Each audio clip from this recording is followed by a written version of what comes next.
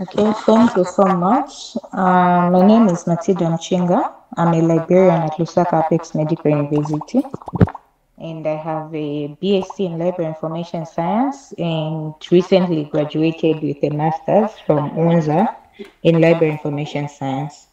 So my presentation, this is the title of my presentation, that's Research Visibility in Zambia, Data Mining of Author Publications from Google Scholar and Institutional Repositories in the higher education institutions in Zambia. This is the order of presentation that I'm going to adopt.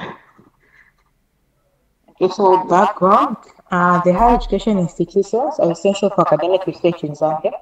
However, despite the research that is being conducted by students and academic staff, the resulting output faces challenges, that's in terms of visibility and uptake.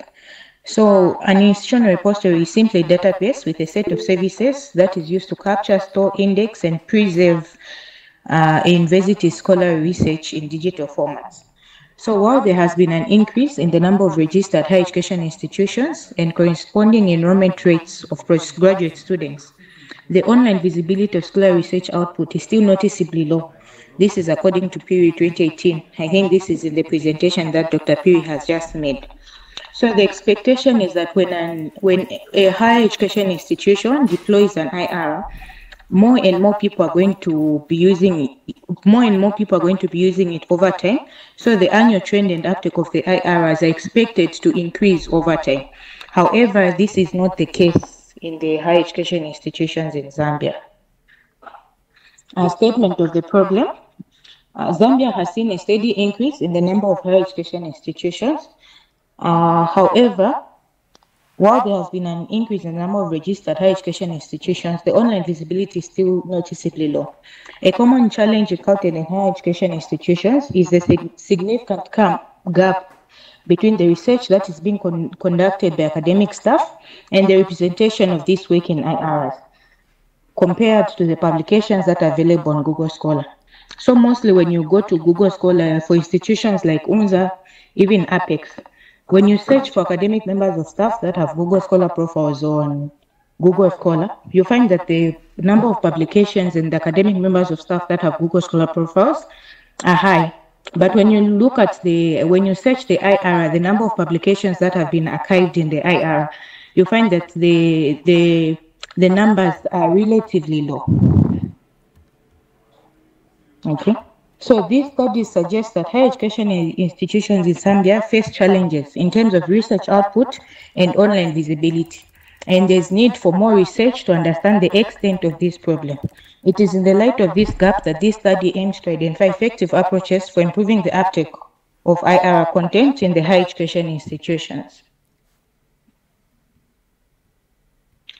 The main objective of the study was to identify effective approaches for improving the uptake of IR content in the higher education institutions. Then the following were the specific objectives. 1, to determine the uptake of scholarly resource output in IRs. 2, to identify effective techniques for depositing legacy content. And 3, to determine techniques that will ensure the effective use of self-archiving approaches.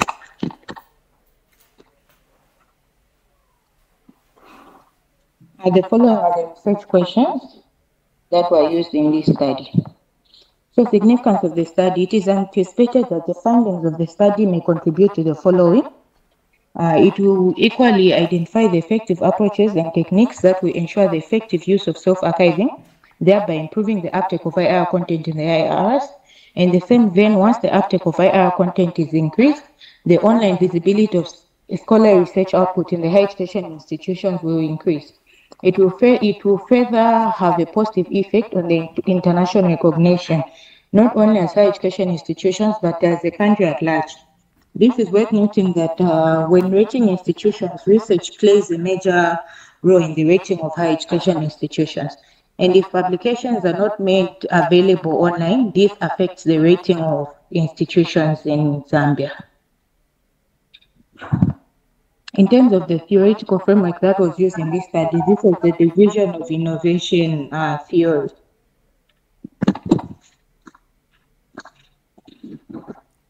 Okay, the following is part of the literature that was reviewed. This is available in the main document, so I'll go direct to the methodology. So this study used the mixed method, and for the first objective, the target population were the 11 higher education institutions that had functional IRs. So there are a number of higher education institutions in Zambia, but at the time of this study, only 11 had functional institutional repositories. And these include the University of Zambia, Lusaka Tex Medical University, Cavendish University, Chalimbana University, Copperbelt University, Kwame Nkrumah University, Mulungushi University, University of Lusaka, Zekas University, and Information and Communication University, and Texile American University. In terms of sampling, purposive sampling was used to select academic members of staff or researchers with Google Scholar profiles. So for this study, mainly our target was academic members of staff that have Google Scholar profiles, because we're interested in finding the publications that they have on Google Scholar against those that have been ingested in the institutional repository.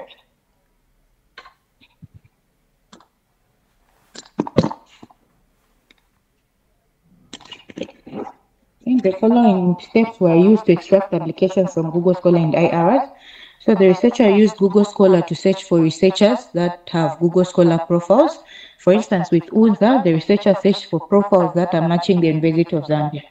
Then the researcher then extracted publications associated with each author, matching the institution with publish or perish. Just to give an example,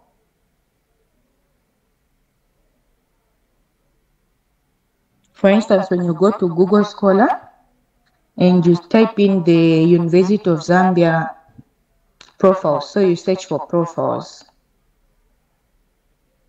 University of Zambia profiles, this will provide a list of academic members of staff from UNZA that have Google Scholar profiles. And once you open these profiles, you highlight the name of the author. So this was done for all the authors. For example, all the academic members of staff that have Google Scholar profiles, their publications were extracted using publish or perish. So once you go to publish or perish, you just replace the name with the name of the author, you paste it and search.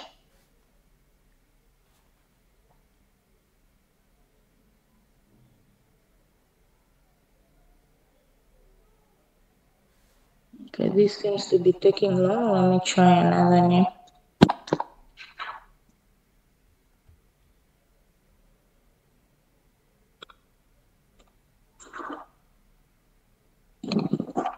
Okay, I'll try Akakandelwa. This is one of the academic members of staff from our department, Library Information Science.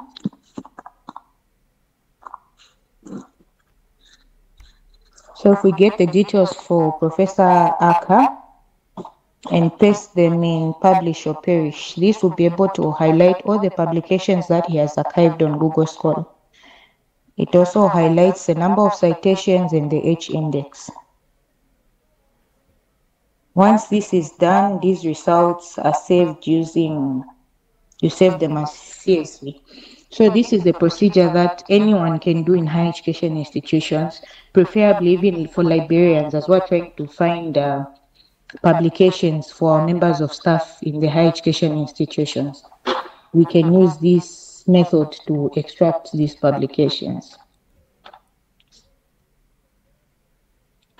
Okay, so for extracting publications from Google Scholar, we used publish or perish, and that gave us a list of all the academic members of staff with the number of their publications that have been archived on Google Scholar.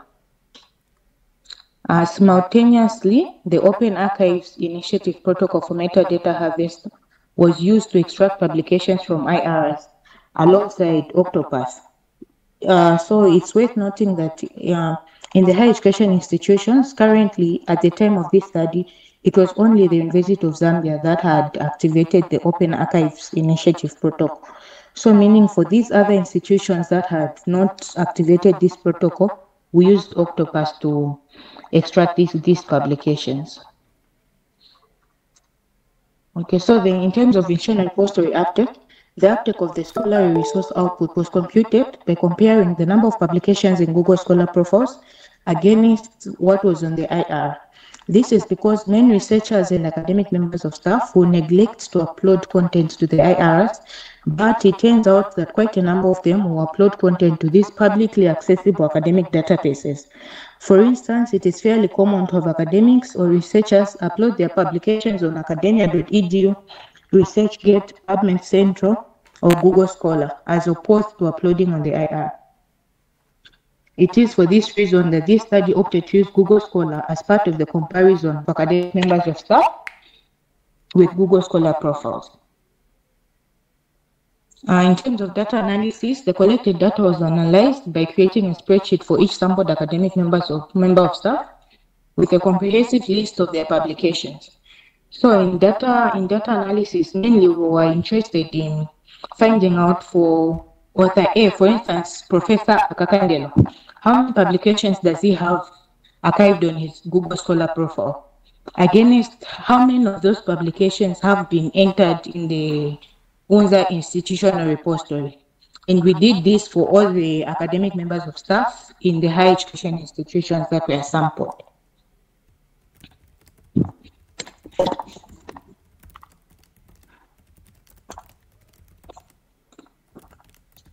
For the second and third objectives, the research targeted academic members of staff who publish at higher education institutions and those that have Google Scholar profiles that have been identified under the first objective. So the research also targeted assistant deans research or persons who are charged with the responsibility of compiling quarterly reports, and librarians who are charged with the responsibility of managing.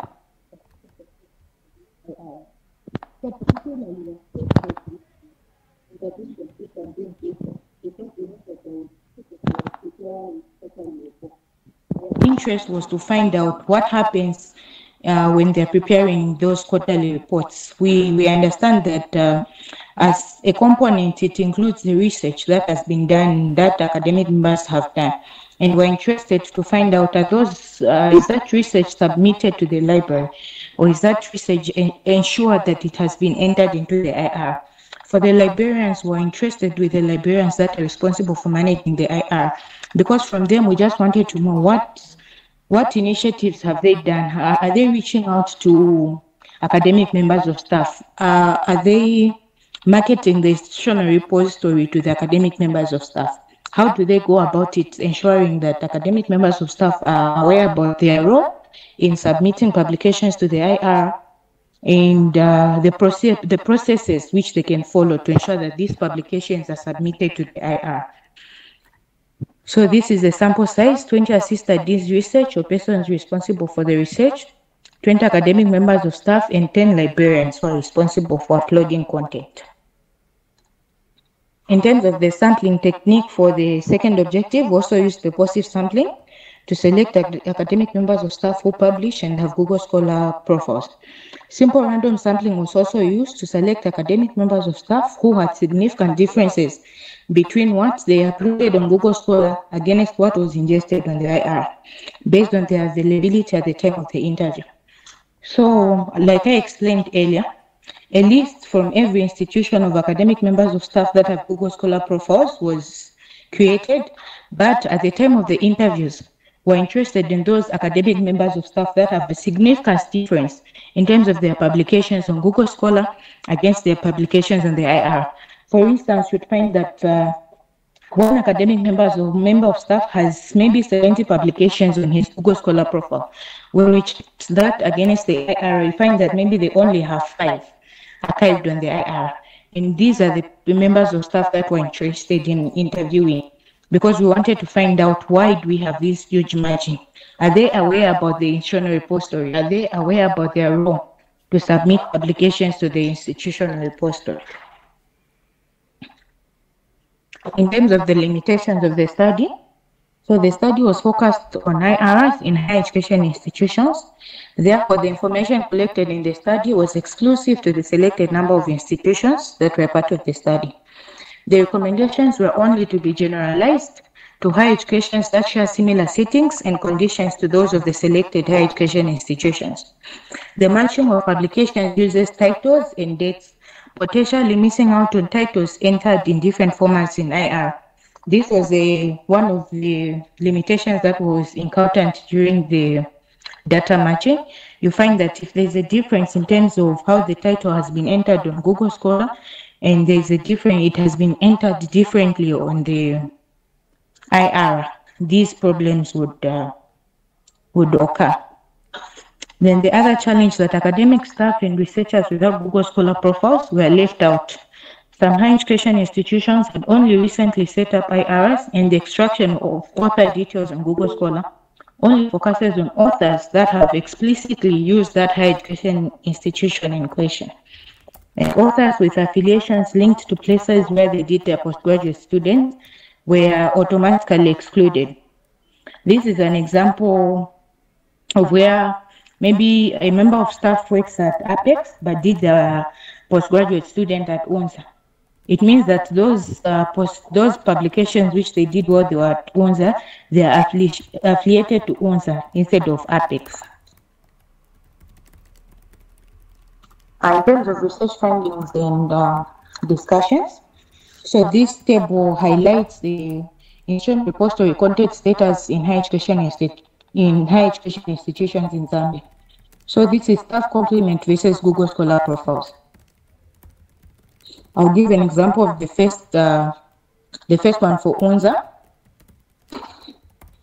In red, it represents the number of academic members of staff, which at the point of collecting this data was 800. Then in red, it represents the number of Google Scholar profiles. And that's the same for Zikas, Mulangushi, Chalambana University, Lamu, Kwame Nkrumah, CBU, Texile American University, UNLAS, ICU, and Cavendish University. So this table is, through this table, we're able to see some institutions have, like CBU, you find that there are a number of members of staff that there are a lot of members, academic members of staff, unlike the number of those that have Google Scholar profiles.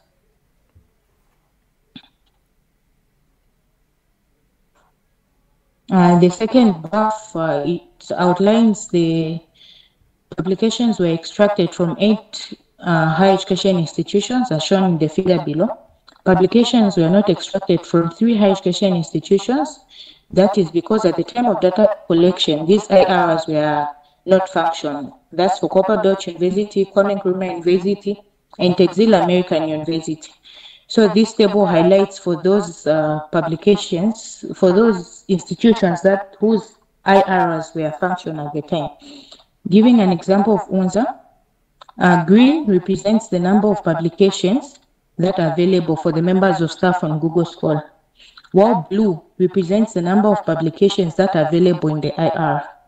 Yellow represents the number of publications that are not in the IR. This on its own highlights the difference. There is a huge disparity between the number of publications that are available on Google Scholar against those that have been entered on the IR. We have a huge margin of publications that are missing. And this affects these higher education institutions in terms of visibility of both the authors and the institution at large. So at author level, this affects the H index and visibility of the author. In some institutions like UNZA, where the H index or rather publications are considered at the time of promotion. So this affects the HR index. This is not only the case of UNZA, it's evident from these other universities in the higher education institution that most of them, there's a huge disparity between the number of publications that have been entered in Google Scholar against those that have been entered in the IR. It shows that only few publications are available in these higher education institutions, institutional repositories. In terms of the annual trend of the IRs in higher education institutions, these have shown fluctuating patterns over the years.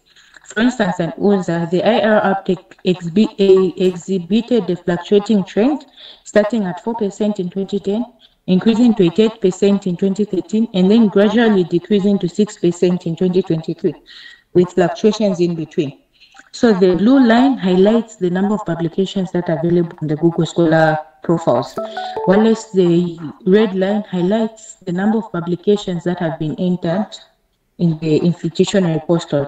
So this on its own explains the huge difference that exists between the number of publications that are available on the IR against those that have, or the number of publications that are available on Google Scholar against those that have been entered in the IR. This also is proof that academic members of staff are publishing. They have a number of publications on their Google Scholar profile, but these publications are not being submitted to the library, or these publications are not being archived in the higher education, in the institutional repository, which still brings in the issues of visibility of research. This is the same with Apex. The blue line shows the number of publications that are available on Google Scholar, while the red line shows the number of publications that are available on the institutional repository. So these trends are similar in the higher education institutions that were part of the study. And the study also revealed that IR uptake rates are generally low, with fluctuating trends over the years. At UNZA, the average IR uptake rate is very low, which is 11%. Zika sits at 37%, Unilance is at 0.8%, Cavendish University is at 6%, ICU University is at 20%, Wallace Chalmbana University is at 7%, Mulungush University is 4%, and Apex University is at 28% respectively. So these results generally indicate that the IR uptakes are relatively low in the higher education institutions. This table highlights the UNZA Institutional Repository uptake, which shows that the majority of academic members of staff or researchers at UNZA have 0% of their publications in the IR, followed by those that have 10%. So it means that if an academic member of staff has maybe 50 publications on their Google Scholar profile, only 10% of those publications are available in the IR, with 80% is minimum. So we only have few academic members of staff that have 80% of their publications in the archived in the IR. Okay, this is the same with Zika University, where we have the majority of the academic members of staff having 0 publications on the institutional repository. However, these publications are available on the Google Scholar profiles. In terms of Objective 2, these were strategies for uploading legacy content. The research findings highlight several strategies that will ensure that all content missing from the IR is uploaded. These include training and support, automation of the deposit process, incentives for publishing, clear deposit policies and guidelines, marketing and awareness campaigns. So during the data collection, most of the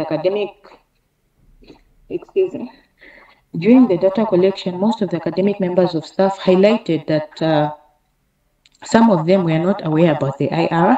Some of them needed training on how to upload their content to the institutional repository, and a number of them also mentioned the issue of incentives for publishing. So demonstrating the impact of the IR on the academic staff will motivate them to submit their publications to the IRs and consider integrating the IR upload with departmental publication journals and research output. So other academic members of staff also indicated that they do not have the time to personally sit and upload their publications to the IR. So they suggested that automating the deposit process, if it can be automated the same way that Google Scholar is automated, that it mops around and finds these publications. If the IR was to be automated, it would make their work easier. The academic staff also expressed their willingness to submit soft copies of the missing publications through email and share links to their Google Scholar profiles and journals with their librarians, so that this information can be can be entered in the IR. So in terms of objective 3, these were self-archiving strategies. The study found that 58% of libraries had conducted deliberate trainings to teach academic members of staff how to use the IR to upload their publications.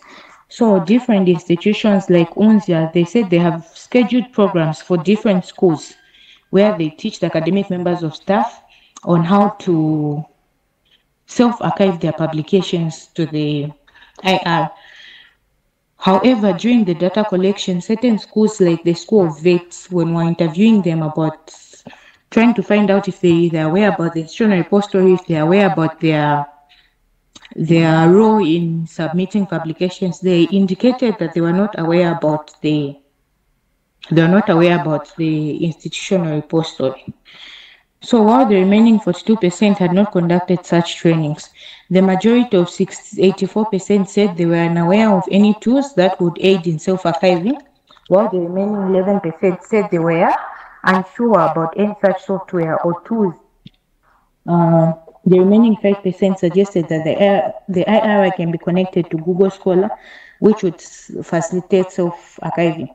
This is in response to the question which wanted to find out from the respondents whether if they're aware about any tools that could be connected, so automating the self-archiving process, making self-archiving easier so that members of staff can submit their publications.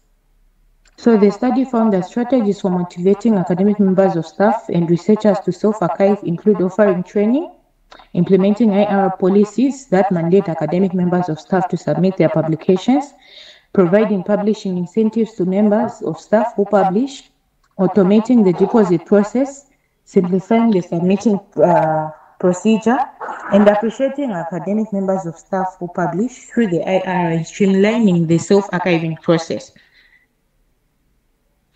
Okay, so in conclusion, the fluctuating trends in the IR uptake observed in the data suggest that IR uptake rates have not shown a consistent increase and have varied significantly.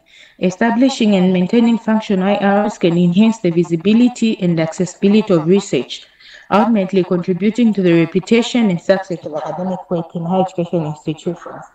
So the research also revealed that some academic staff were not aware of the IR and their responsibility to submit publications to it, indicating a need for increased awareness and understanding of IRs among academic staff members. The findings collectively underscore the need for further efforts to promote the benefits of IRs and address the concerns of faculty members and researchers that's regarding content archiving and service quality, which may help in achieving a more consistent and decreasing trend in the IR uptake over time. In terms of recommendations, higher education institutions should embrace the highlighted strategies in the study to ensure that the missing publications are captured and ingested in the IRs. Based on the research findings, it is recommended that higher education institutions in Zambia offer training and support to academic members of staff on the IR, highlighting the benefits and importance of depositing their publications in the IR. Effective training and support mechanisms are essential for promoting faculty members to use the IR. So this was one of the responses from the respondents during data collection. Many academic members of staff do not submit their publications to the IR simply because they do not know about the IR. They do not know the benefits. They do not understand the benefits of them submitting their publications to the IR. They do not have, most of them highlighted that they have more publications on Google Scholar because they clearly understand the benefits of having their publications to the on Google Scholar, unlike on the IR. That's why the recommendation of training and support. It is also recommended that the higher education institutions consider automation of the deposit process by integrating the IRs with other systems, such as publication databases and information management systems, in order to streamline the deposit process. The study is also recommending that the higher education institutions implement the IR policies, which will guide the academic members of staff and mandate them to submit their publications to the IR. The library should collaborate and partner with departmental administrators and editors to streamline the upload process for departmental journals and internal databases with the IR.